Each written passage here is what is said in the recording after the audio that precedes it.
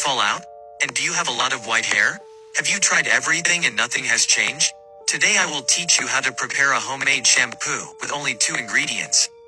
This will prevent hair loss. It will also help you to reduce the appearance of gray hair. We will need 4 to 5 sprigs of fresh rosemary. Rosemary dilates blood vessels. Therefore, it stimulates the irrigation in the hair follicles and allows them to nourish properly. By activating the circulation, the hair improves its structure and becomes stronger, healthier, and therefore less likely to fall out. It also fights dandruff and itching.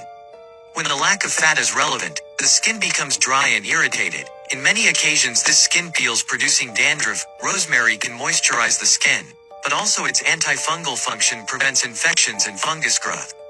Its anti-inflammatory function relieves irritation and itching. Rosemary also promotes the activity of melanocytes, which are the cells responsible for pigmentation of the hair, thus contributing to delaying the appearance of white hair.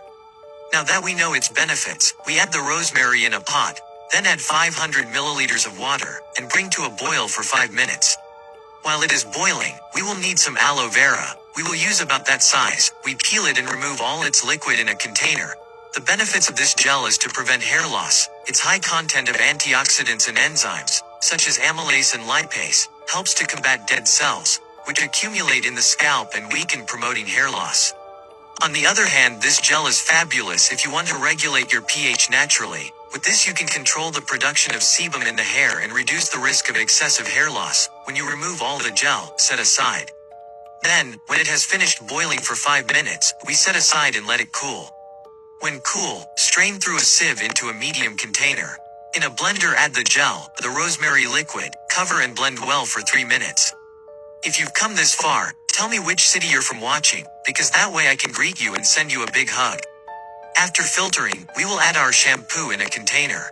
How to use it? You will wash your hair with this homemade shampoo 3 times a week, making circular massages at the roots. Leave it on for about 5 minutes. This recipe is for men and women. When you see the results, you will thank me every day. I hope you liked it. Tell me your city below. Today's hug goes to Leticia from Santo Antonio. I'm done here. Stay with God until the next time and bye.